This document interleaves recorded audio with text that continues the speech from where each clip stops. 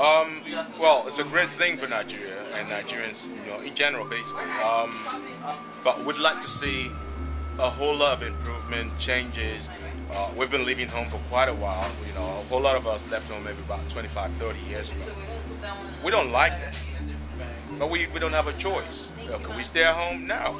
Can we afford to live in Nigeria? I don't think so.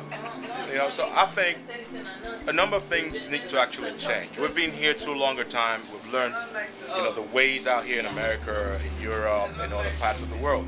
We need to actually introduce this, infuse this particular culture we've learned into our own system and make it work for us. Till that does really happen. Nigeria turning 50, turning 100, don't make a point, don't make a difference. A whole lot of improvements, i.e. good roads, basic things basically. You've got roads, infrastructures, good health, water, all those things are very important.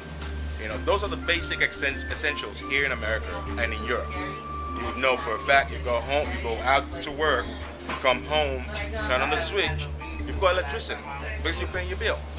You'll go, you turn on your tap, there's water. You do not have to actually be in darkness. With all the money you got, you're in darkness, then, you're not getting anywhere.